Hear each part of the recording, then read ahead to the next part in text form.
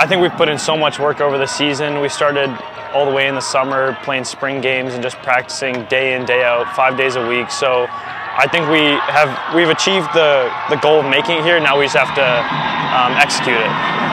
Playing a really good program, obviously. What do you expect out of Vancouver College tonight?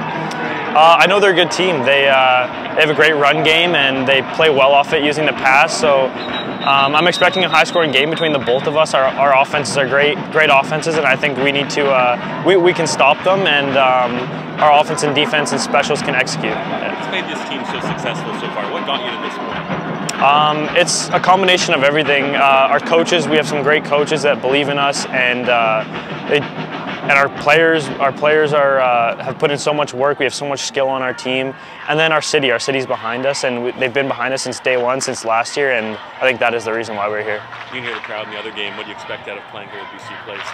Well, I know they're going to be loud, and that won't distract us. We're going to use that to our advantage and hype each other up with it. Yeah.